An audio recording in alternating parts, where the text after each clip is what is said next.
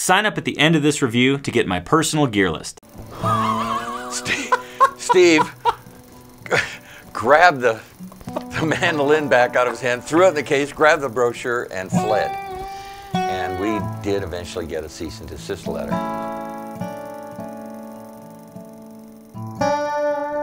Hey there, Tony Polecastro here from the Acoustic Letter, and today we have with us Ren Ferguson, formerly of Gibson Guitars, currently of Guild Guitars, and it's just a beautiful fall day in Bozeman, Montana, and we're going to chat some guitars. So welcome, Ren. Thank you. Great thank you for being here. Thanks for taking time out of your schedule. I know it's been busy, probably a couple months for you, and I'm glad you're here today because there's a lot of questions in the air. And one of the first questions, which I find the most interesting, is your relationship with Gibson, how you got into Gibson, and what the story is of Gibson actually being here. When I first moved out here, I moved out here to work for Weber Mandolins, and I worked for Bruce Weber, who was also formerly of Gibson. So there's this interesting history of Gibson around here. Could you shed a little bit of light about that? Sure. At the very beginning, I had moved to Montana in '78, and I was living over in Big Timber. Mm-hmm. And I'd stopped into the picking parlor when it was upstairs, and Steve Carlson was sitting behind the counter playing a banjo, and I took a business card, an old one from my place in Venice Beach, and I laid it on the thing, and I said, gee, I do custom work and inlay, and if you're interested, maybe give me a call. I live over in Big Timber. And he looked at the card and he said, nope. Slid it back across the desk and went back to playing, and I stood around for a while, and he doesn't remember the story the same way I do. At any rate, Steve Carlson and I became good friends, mm-hmm. and he eventually, and that was early, that was 79, okay. Or 79, 80, and he eventually purchased from Chuck flat iron mandolin. Okay. And some time went by, and I was building guns over in Big Timber. And I have had a lot of children. I was still having them over there. I even had them over here. But during that, we had a midwife. And the midwife had a husband. And the husband worked part-time for Steve and ran the long-distance trash haul. And I got to know him because of his wife. And he was working at Flatiron, and he mentioned to Steve that he had met me and heard some of the stories that about my previous career as a builder in Southern California. And I guess he did his homework, and I was having dinner at the home of my pastor at the time. And a phone call came there, and it was for me, and I thought that was kind of odd. Took the call, and it was Steve, and he said, yeah, I'm Steve Carlson of Flat Iron Mandolin, and I understand that you've done all this different work with guitars and banjos and mandolins, and he said, I've checked you out, and I'd like to come over here and go to work for me. And I said, well, gee, gosh, I'm very flattered, and I tried to relate the story of going in the store before, which I was going to say, no. Yeah, so we go from, yeah, great, see you later, to, hey, can you come work for me? And the reason was there was a guy named Steve there that was leaving, mm-hmm. and he found it difficult to work over here, and he wanted to go back to Kansas. So I came over for an interview and met Steve, and he'd said on the phone, I mean, I was running my gun shop, I was traveling with a church band, and I was building a lot of artifacts for Western artists at the time, so I was covered up pretty good time-wise, and I was also working 40 hours a week for Sharp's Arms, stocking guns, so I had a lot going on, and back in the 80s, if you lived in Montana, you had to have 4 or 5 jobs, plus you had to have your wife work at a cafe somewhere usually. Sure. And so he said, well, I'll pay $1,850, because I said, oh, I can't possibly consider it, thank you very much, but I'm doing this. He said, well, I was going to pay $1,850 a month. I said, I'll see you in the morning. So I drove over, had my interview. We decided that I could come to work for him.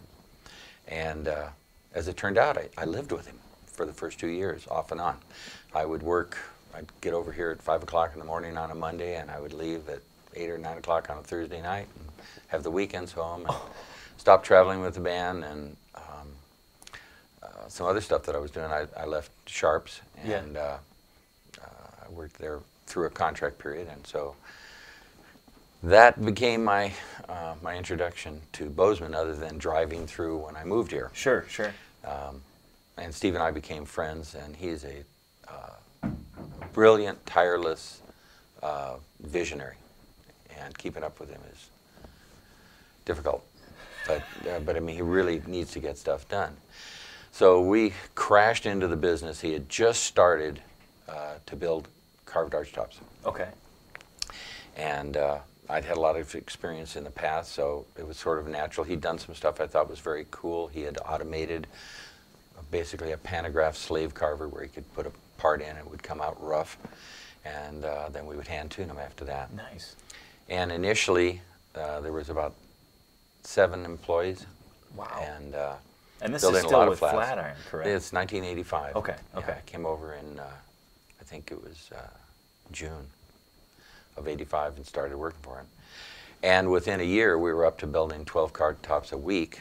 And I mean, it grew even more than that. Pretty soon, we were doing 12 Fs a week. I mean, we were building a lot of mandolins.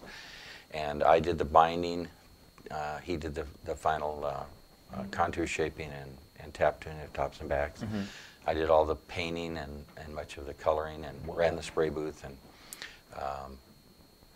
kind of was a shepherd over the whole place while he did his other stuff. Well, we were very successful.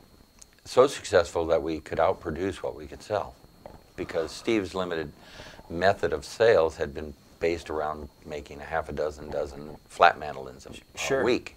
And all of a sudden, we had a lot of product to sell.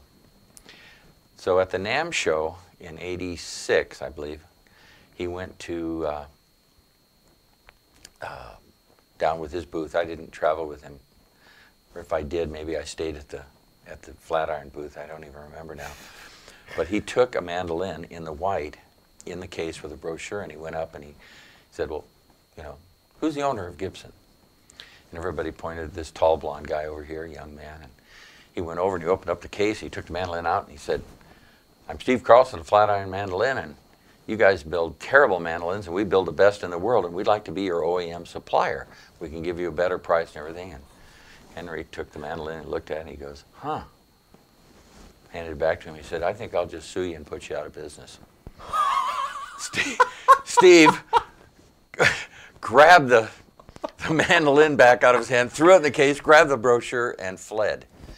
And we did eventually get a cease and desist letter, which just crumpled us. We folded. So we went obliquely and we started building banjos.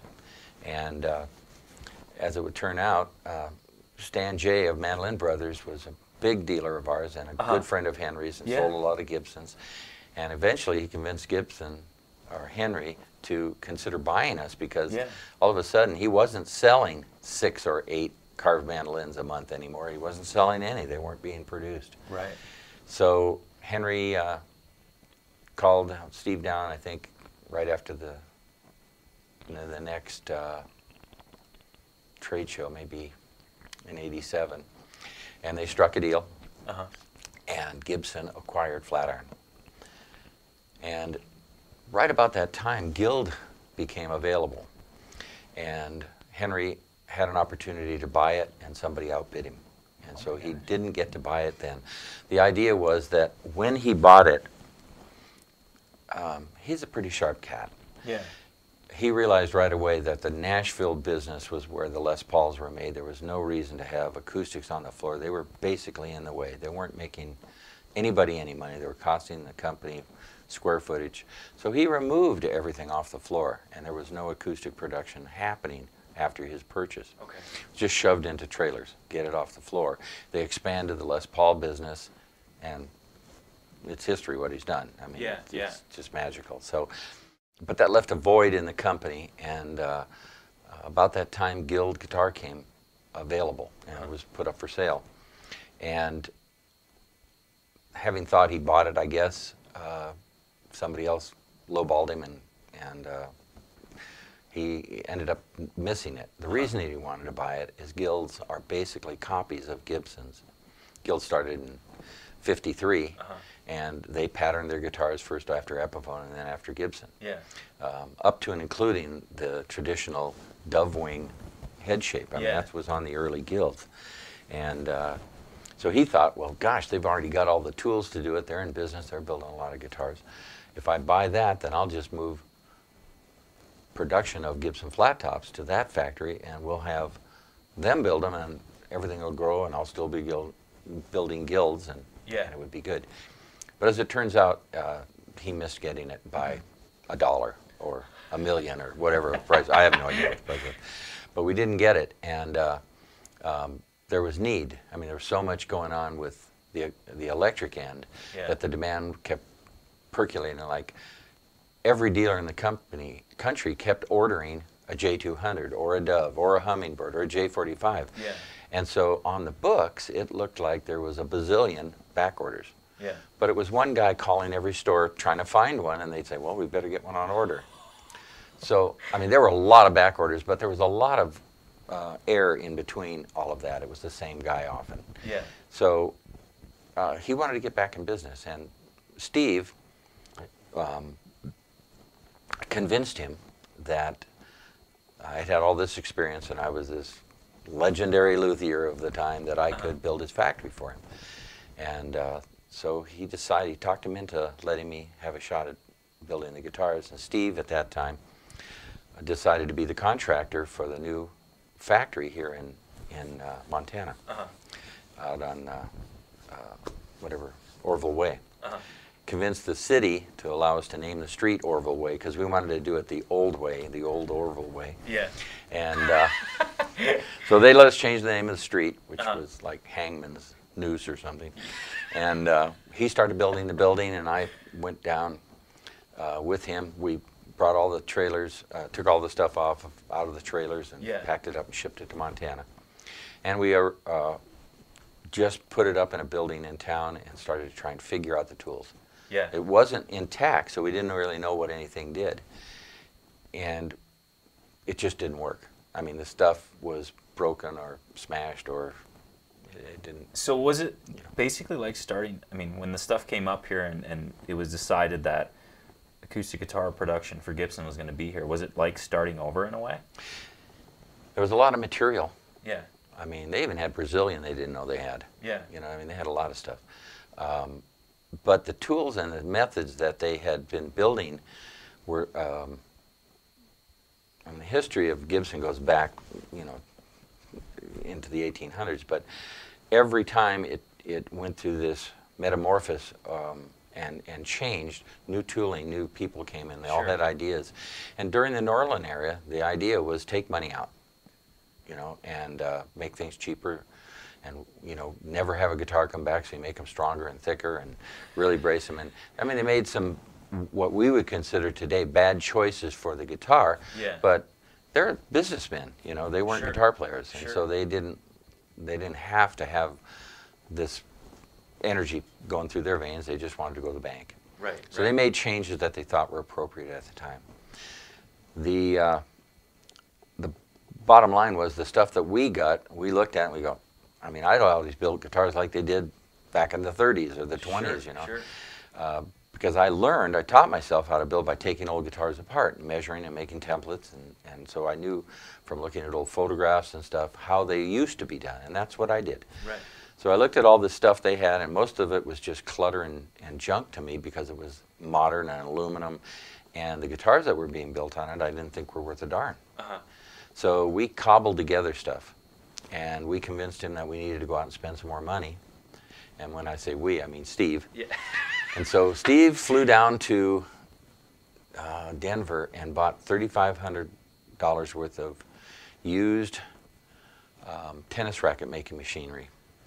And he brought it up, and I dismantled it all.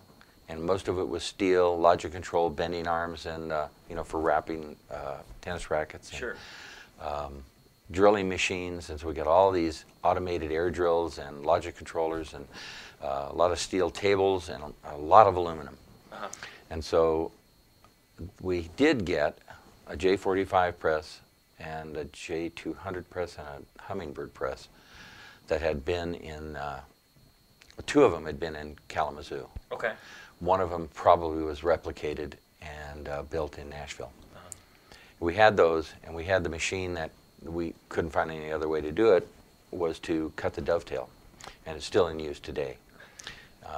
And that's probably from the 30s or 40s. I mean, it's a transformer the size of this room that runs it. It's a pretty cool tool, and a lot of history on that.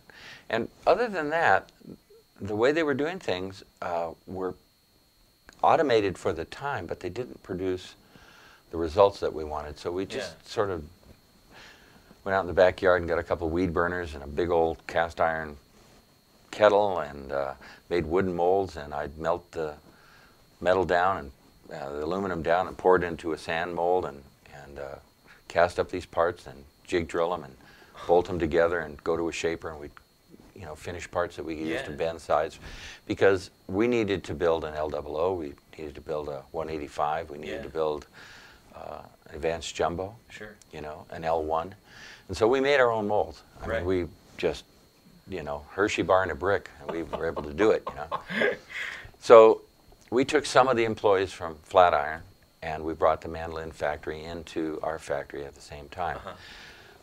You had mentioned Bruce Weber. Well, Bruce's wife worked for us as an accountant or accounts payable or something at Flatiron.